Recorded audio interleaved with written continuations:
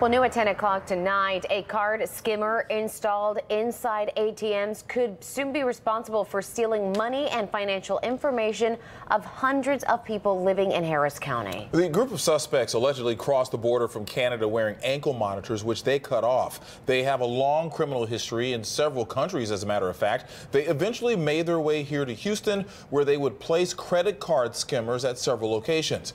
KPRC2's Bryce Newberry breaks down this investigation.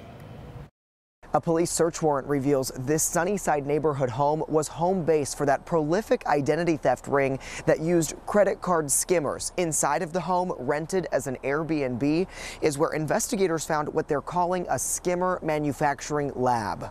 The four suspects are believed to be connected to Romanian crime families involved in very organized criminal organizations that don't stay in the same state or even country for very long. This warrant shows when the group first set up shop in Houston and days before the first card skimmer was discovered in October, one of the suspects came here to this Pasadena car dealership using $15,000 cash and a fake Italian passport.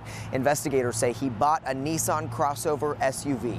It would later be seen on surveillance cameras as the suspects placed skimmers, seen here in an image from court documents, at ATMs inside stores all over the Houston area. Investigators learned that Nissan was connected to skimmers found at these 6 Walgreens and 1 CVS. The Texas Financial Crimes Intelligence Center put out a crime bulletin on that car, and as the crew was being watched and tracked, a Pearland police officer spotted it near this Walgreens on Broadway and pulled them over. Police found 2 of the suspects, Dumitru Lixor and Marius Tica, with 379 cards that had altered magnetic strips believed to have stolen information from skimmed cards, a tool to extract deep insert skimmers, and a device to download victim card information, plus more than $14,000 in cash.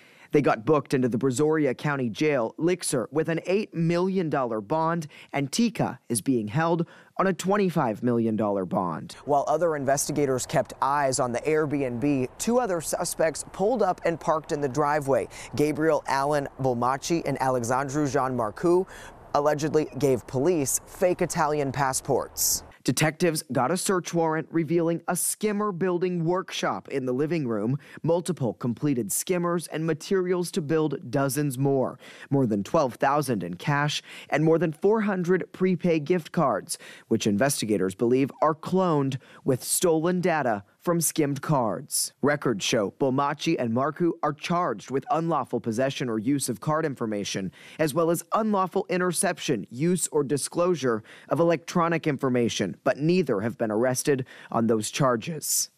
Prosecutors are asking for $20 million bonds for each of them because they allegedly ripped off their GPS ankle monitors when they crossed the Canadian border into Vermont. They are not U.S. citizens, and they possibly affected hundreds of innocent people who live in Harris County.